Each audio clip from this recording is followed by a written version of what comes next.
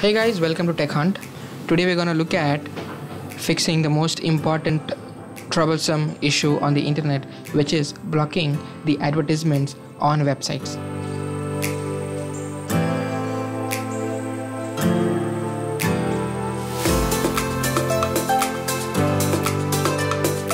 Now, when you install the Adblock, it will block all the unnecessary advertisements from the website, which really works 90% of the time, and the rest 10% you will have to probably select on the ad and let it know that it's an ad, and it'll follow the process automatically. So here's how we do.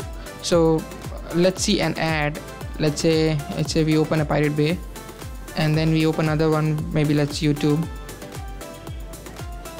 See, if you see an ad here, basically means the ads are popping up, and sometimes the ad would pop up here also. Let's say on the home page.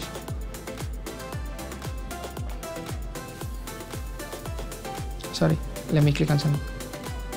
You will have advertisement coming over here. See, this is an advertisement here that pops up, and let me just stop the loading here. Okay, and then let me install the Adblock. So when you go Adblock, it's an extension for probably mostly all browsers. Okay,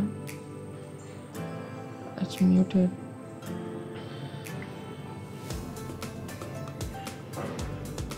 So I add this to the Chrome.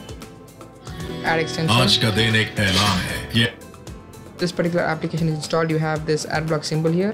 Usually leave the settings for the default because you really don't want to be changing any of it. So now once this is installed, what we'll do is we'll close all the browser app and done, and let's open the same website again.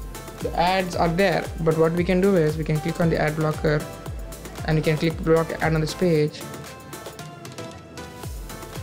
Click the ad. Let's say this is the ad.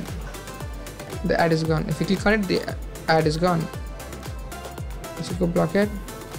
Alright. Likewise, if you go here, and it will block the ad.